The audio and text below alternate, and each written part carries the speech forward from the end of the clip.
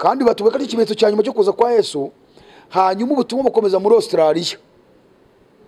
Ubutumwa bwarahavuzwe buriya hani Kiliziya Gatolika irahaganje cyane, urumva bwarahavuzwe bimwe bikomeye byo rwo hejuru. None ejo bundi bari bamukwerekana barimo kwizihiza umunsi mpuzamahanga w'ubutinganyi, bo banabyishimiye cyane, perezida yabyemeje. Ibyaha biriyo hari abantu benshi ngo bari kwirukankirayo. Reka mbwira umuntu ushaka kujya muri Amerika no ufite inyota no mu Burayi naye banza usenge usaba imbaraga zizakubeshayo, kuko Amerika si mu ijuru, ahubwo niho ibyaha byose byibera. Mbo ku isi yose birahari, ariko saba imbaraga. N'Imana yakubwiye kujyayo, usaba imbaraga zo kuzakubesha nugerayo kugira ngo utazarimbukirayo. Aha muri Australia bwo barayimuye naho. Tuze muri Afrika amajyaruguru, urumva ko tugize ku mugabane wacu, twahire muri Aziya, tujya mu Burayi, tujya Amerika, aho hose ubutumwa barahageze. Barayimuye, tuvuye muri Australia none tuje muri Afrika iwacu, mu majyaruguru Afrika. Izo za Djibouti Sisirami hibereye. Uzi ko ba Filipo bahageze hariya za hano kwa Nuza kwa muri Libya, ntabwo n'ubwicanyi muri yo. Sisiramu gusa yibereye. Za Algeria umva hariya havuzwe ubutumwa mu byo muri rw'ejo. None Isilamu ntabo Kristo mugize gute buhari. Kuzana muri Afrika yacu y'Iburasirazuba, ibi bihugu byacu za Tanzania za Kongo za hehe, wagize ngo ubukristo buhari bungana iki? Urabireba ukabona hari kantite ariko karite ntayo. Umva barajya mu nsengero benshi rwose baruzuye, ariko agakiza special ntako. Barirukanya muri benshi ntagahari. Ngwini wacu no muri East Africa, uze muri ibihugu byacu turi kumwe za Kenya, Kenya urebe kuntu hameze. Urumva mbo cyo koze inuza na Uganda niko hameze.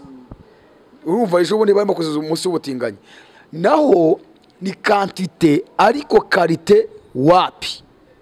Tuze mu Rwanda, ubutumwa bwavugiye mu Rwanda, Kiliziya Gatolika ngo niyo bwahereye, aya madini hari. Tuze no muri ADPR, uzi imbere ADPR ya kera, uzi aya matorero y'aba Methodiste Libre, uzi aba Protestant umwuka urabuzuraga. Ubu n'ubwishi bw'abantu bafite amafaranga n'inda zaraje, bafite n'amamodoka, nta kibazo n'amakosimu, ariko washaka gakiza kabona ntako rwose pe bimaze gushira. None urumva Paulo yavuze ngo turabinginga bene data, aho niho tugiye gusengera, kubwo kuzaza k'umwami wacu Yesu Kristo no kuzamuteranizwa kwacu, kugira ngo mutanamuka vuba. Abakristo hirya no ku isi bamaze kunamuka, ubutumwa bwageze ku isi yose, ariko abantu bamaze gukamuka, imbaraga z'Imana zabashizemo. Ubu abantu bafite inyota, bubitse imitwe mu isi. Kandi ubutumwa bw'uko bwanditswe na Luka ibice 21 umurongo wa 26 haravuga ngo nuko nimubona ibyo byose bitangiye kuba. Ibyo byose nibi ziriya ntambara, indwara z'ibyorezo, ubutinganyi, ubwicanyi buriho, inzangano, ngo nimubona ibyo byose bitangiye kuba, muzararame mwubura imitwe yanyu, kuko gucungurwa kwanyu kuzaba kwenda gusohora. Kubura imitwe bavuze so kugenda tureba hejuru, nukubura imitwe mu mitima yacu, kuburyo imitima yacu ireka kubama mu isi igahora ishaka iby'ijuru. Bizadutera gukizwa neza, bizadutera kugenda neza. Hanyuma nukuvuga ngo Paulo ikimenyetso cya nyuma yatangaje, yavuze ko abantu bazimura Imana. Yesu wahageze, urumva ko Paulo yeruye akavuga ngo abantu bazimura Imana. Yesu we yabivuze mu buryo bwinshi. Yaravuze ngo mu butumwa bwanditswe na Mateyo 24 umurongo wa 36 kugeza 40, yaravuze ngo abantu bararyaga, baranywaga, bararongoraga, barashyingiraga, ngo bageze umunsi no wayinjire muje niba bimenya kugeza umwuzure waziye ukabatwara bose. Ngo bazabashyize imbere kurya. Hari akabazo ngiye kubaza, musubize. Kuki Yesu yafashe ikimenyetso cyo kurya akagishyira mu kuba abantu bazatungurwa nuko azagaruka? Nidusanzwe turya mu gihe cya Yesu ntibaryaga, none aravuze ngo bizagaragaza kuza ko abantu ngo bazaba barya.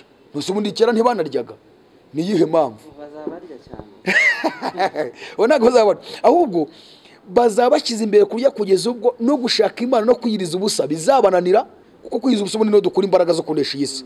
Icya kabiri, kugeza ubwinda zibateye kwicana bakagambanirana kubera ibiryo. Usone atari byo bigezweho.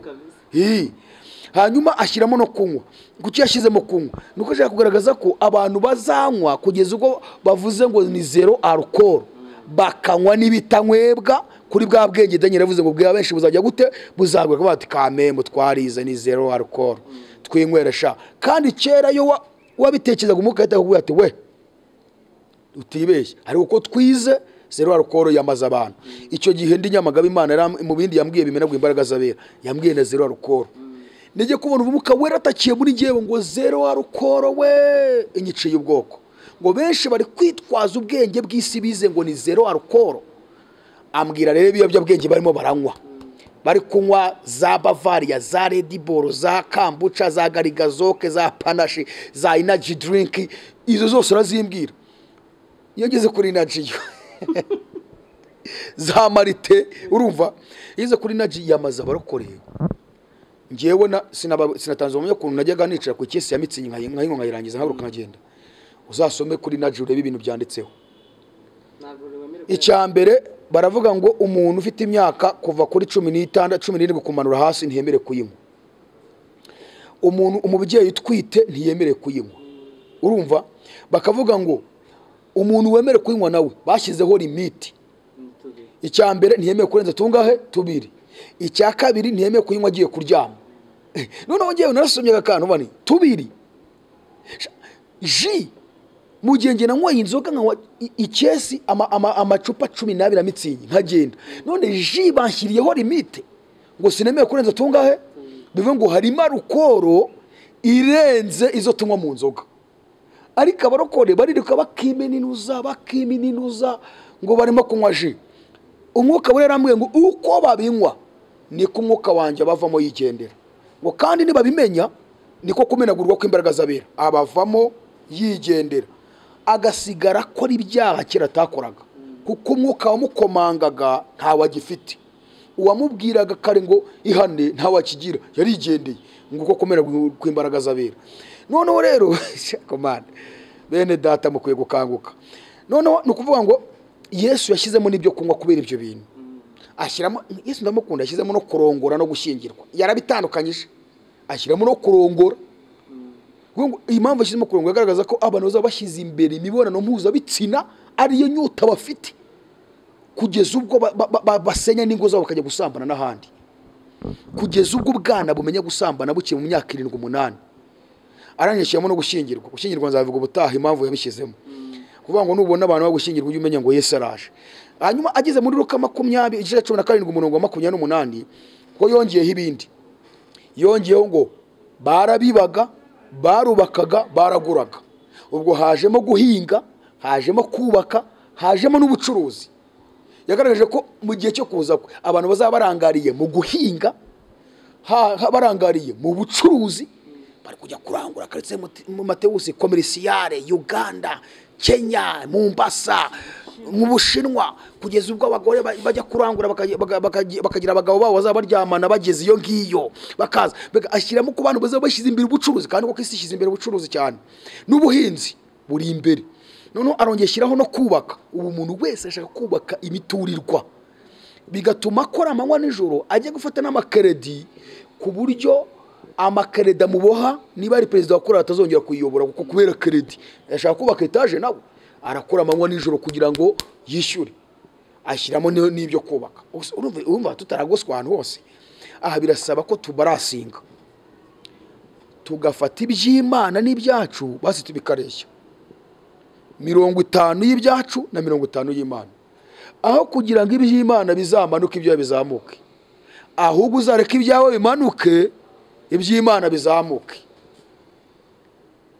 cyangwa se niba dushoboka barasinga naby'Imana nta kibazo hanyuma rero turimo gusoza urumva ko nta kintu gisigaye Yesu ngaze twagaragaje umutwe wa 7 urimo kuyobora ari wa Amerika n'Ubwongereza tugaragaza ko ari nabo bari gusoza ibimenyetso byose kugaruka kwa Yesu bya bindi byose by'ubutinganye n'ibiki ubutaha tuzagaragaza uburyo Imana yambwiye ko ari bo bari gushyiraho ikimenyetso cy'umubare 636 kandi bari kushyira ku bantu binyuze mu bintu bibiri ikoranabuhanga hamwe n'amadini y'inzaduka y'ibinyoma yadutse kuko aya madini mubona yose ari hirya no hino ku isi ntago ari ko yose akorera Imana Imana yambwiye ko abantu bashinze aya madini ari abantu batatu hari warishinze kubw'indamu business imirimo kugira ngo abeho hari n'undi warishinze ku bwa mission ya Satani kugira ngo azahumanye abantu b'Imana. Hakaba n'uwarishinze ku bwa mission y'Imana. Arambwira ngo uwarishinze ku bwa mission y'Imana we kumubona biragoye, ni bake cyane, ntago bazwi kuko ntibanakundwa. Ahubwo ngo abamenyekana cyane ni abayashinze ku bwa mission ya Satani, n'abangaba b'indamu aribo bigisha prosperity. Hanyuma ba mission ya Satani bo bakoresha amavuta no gukora ku bantu bakikubita hasi no kubarukisha. Ntago Umwuka Wera ari kuri yakora, ntago akubita abantu hasi, ntabambika ubusa. Ibyo byose ni abantu bari kwanduzwa na Satani yifashishije ayo madini, kandi niko ikimenyetso cy'umubare 633 kiri kwashyirwaho. Hanyuma tuzasobanura n'iri koranabuhanga uburyo ryanduje abantu, ariko twibe tushaka kurikoresha neza kugira ngo ahubwo ryamamaze ubutumwa bwiza. Urumva rero ni ibintu bigeze kuri mwe twagaragaje bigaragaza ko Yesu aje. Umutwe wa 7 Amerika n'Ubwongereza ari nabo bari gusohoza ibimenyetso byose byo kugaruka kwa Yesu. Icya kabiri, ubutumwa bwiza bugomba kubanza kwigishwa ku isi yose, akaba ari bwo buhamiriza abantu bose Yesu akabona kugaruka bumaze kugera ku isi yose. Icya gatatu, dusanze bwaragize ku isi yose ubwo Yesu araje. Icya gatatu nuko Bibiliya yagaragaje ko abantu bazimura Imana, ubwo bwarahageze ubutumwa none bamaze kuyimura hose ku isi. Nukuvuga ngo nta kiri gisigaye nuko Yesu agira gute agaruka. Aha rero ukwiriye gukanguka mwene data, ukaba maso. Hanyuma twari nk'umusogongero twasogongezaga kuko igitabo cy'ibyahishwe tuzakivimuzi, duhere mu itangiro ryacyo, dusobanura igituma byitwa ibyahishuwe. Tuzagenda dusobanura ku buryo buri muntu wese azabyumva neza, agasobanukirwa ibyahishuwe. Tuvuga igice cya mbere tukirangize, tugere ku gice cya mbere umurongo wa 9 aravuga ngo ngewe Yohana mwene so musagiye amakuba n'ubwami no kwihangana biri muri Yesu. Tuzasobanura ukuntu ubukristo muri iyi si bwubatse muri ibi buryo butatu. Umukristo wese agomba kuba asangiye Yesu amakuba, asangiye na Yesu ubwami, asangiye na Yesu kwihangana, ko batubwiye ngo biri muri Yesu. Bivuga ngo umuntu wese ageze muri Yesu agomba kuzahura n'amakuba n'ubwami no kwihangana. Hanyuma dusobanure, hari yavuze ngo ku munsi umwami wacu ndi mu mwuka, dusobanure umwuka Yohana yari arimo ni mwuka ki. Hanyuma dusobanure bira bitereko by'amatabaza bintu by'izahabu yavuze. Tuzasobanura igitereko, dusobanure itabaza, dusobanure kwaka kwiritabaza, dusobanure n'amavuta yo mu itabaza ku buryo uzabyumva ukabimenya. Hanyuma nitugera ku gice cya mbere umurongo wa 14 tuzasobanura ibintu 7 bigaragaza icyubahiro cya Yesu. Yesu yavuze yagaragaje bimugize. Ubwo tuzagenda twigisha buri kantu kose. Tuvuye tugiye ku bice 2, tuzasobanura iby'amatora 7 ariyo Efeso, Simuruna, Perugamo, Tuatira, Sarudi, Philadelphia, Laodikia. Tuzasobanura buri torero ryose n'ubuzima ryagiye ricamo, tubyerekane kera n'uyu munsi uburyo ubuhanuzi budusohoyeho. Tuzava tujye ku gice cya 4 Yohana ajyanwa mu ijuru, kwere ku ntebe y'Imana nibigize ibizima 4 abakoma 24 n'uburyo bahora basingiza Imana. Tuzava tujye ku gice cya 5 dusobanure ibyo kira gitabo cyagifasha Imana yari ifite mu kuboko kwayo, gifite ibimenyetso 7 bigifatanyije n'uburyo umwana w'intama yakimenye. Tuzasobanura uburyo abantu bajye bakigisha n'abaririmbyi bakiririmba akavuga ko kira gitabo ngo cyari cyuzuye imibabaro yose, ngo Yesu yagomba guhura na yaje muri iyi si. Ariko ntago aricyo bivuze, ahubwo kiriya gitabo cyari cyuzuye imibabaro twebwe abatuye isi ngo tugomba kunyuramo. Icya kabiri, bakunda kuvuga ko Yesu yakibumbuye ngo agiye kuva mu ijuru aje mu isi, ariko Bibiliya uko bigaragaza Yesu yakibumbuye amaze kuva mu isi asubiye mu ijuru. Ibimenyetso byacyo atangira kubimena, n'ubu uyu munsi aracyabimena. Tugeze ku kimenyetso cya 6 nicyo turiho uyu munsi. Hanyuma nituhava tuzajya kuri cya 6 cy'amafarashi 4 Yesu amena ibimenyetso. Ifarashi ya mbere y'umweru, iya kabiri yaje itukura, iya gatatu y'umukara, iya kane gitari gajutse. Dusobanura iherezo ry'isi rivuga mu gice cya 6 n'ubundi. Tuhave tubusobanura 144 by'abisere bacyanditse bazarakoka. Tuzasobanura iby'impanda z'abamarayika 7 bavuza n'ibivugwamo byose. Tuzasobanura ibice 11 iby'abahamya 2. Tuzasobanura none cya 12 twasobanura iby'umugore n'ikiyoka tubyinjiremo neza. Dusobanura iby'inyamaswa. Mbega nkurarikiye gukurikirana kugira ngo uzumve neza ubuhanuzi, wumve n'igihe tugezemo, kuko iyo usomye usanga ubuhanuzi bwose bwo muri Bibiliya bumaze kurangira, bumaze gusohora. Nk'ibyahishuwe havugamo agarukamo umubare 7, hazamo ibimenyetso 7. Ubu uyu munsi tugeze ku kimenyetso cya 6, hakazamo amatorero 7. Ubutorero rya nyuma rya 7 niryo ririmo gusohora, ubuhanuzi bwaryo nibwo buri gusohora. Hakazamo ibyago 7 by'imperuka. Ubu tugeze ku cyago cya 6, ubuhanuzi bw'icyago cya 6 byo buri gusohora hirya none ku isi. hakazamo impanda zirindwi abamarayika bavugije. Ubu turi ku mpanda ya karindwi, ibiri kuvugwa mu mpanda ya karindwi nibyo biri gusohora kuva ku gice cya 12 kugeza ku gice cya 22. Hakazamo imitwe 7 y'inyamaswa tugeze ku mutwe wa karindwi. Urumva ko ubuhanuzi bumaze kurangira, nta gisege ngo wese agaruke. Kwifurije kuba maso no gukurikirana ijambo ry'Imana. Hanyuma murakoze rero, Imana ibahe umugisha. Amen. Murakoze cyane. Amen.